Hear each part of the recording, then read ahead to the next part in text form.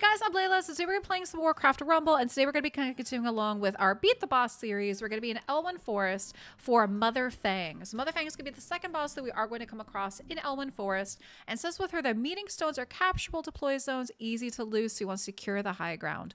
What is nice with some of these earlier stages here and earlier bosses is, yeah, they're basically still in some ways, I think, are part of the tutorial, right? They're going to teach you some of these basics. So we're going to see that here, is that you're going to see low ground versus high ground. And also, yeah, capturing some of those stones, because when you capture a stone and it turns to your color, then you're able to actually start deploying your troops there. So it's very important to consider that as you are playing along, whether it's going to be in PvE or PvP. So here's Mother Fang. Now, I'm assuming she's going to be doing poisons. So before we start, I am going to scroll ahead and we're going to see what she does. Ranged poison spit attack. So it's a poison pools damage over time. So basically, yeah, it's going to be a damage over time poison. So we're going to want to keep that in mind. And you are going to see with this map is that we do have a low ground zone where you are going to see like these little mines, right? And then you are going to see that we do have a bridge with a high zone. So for this, they basically kind of gave you a tip on trying to secure the high zone against her. So we're going to play. Let's go.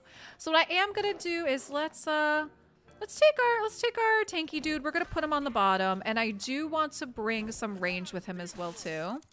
And I am going to bring some aerial up top. There we go. So we are gonna play against these raptors down here. I am gonna put down a cobalt. We are gonna want to grab that mine and try to get ourselves some gold. All right. Lightning storm to those guys. Griffin had a little bit of hard time with the harpies, which is okay. We're gonna have a harpy coming over this way. Let's drop down.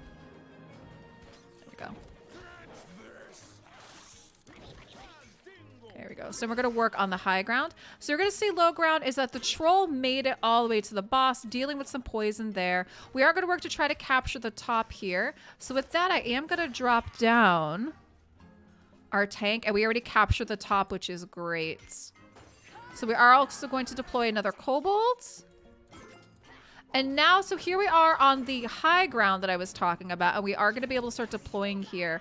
Now, I do see some raptors coming along the bottom, so we're going to want to deal with this too. But you see, having the high ground too, we are able to actually still attack minions below. And I am going to put down another troll. So we shouldn't have much trouble here, because you are going to see my troll and my bat eater here are basically like we're attacking from high ground, and there we go. So this is how we play against the mother spider, and it looks like my bat rider did get some experience as well too.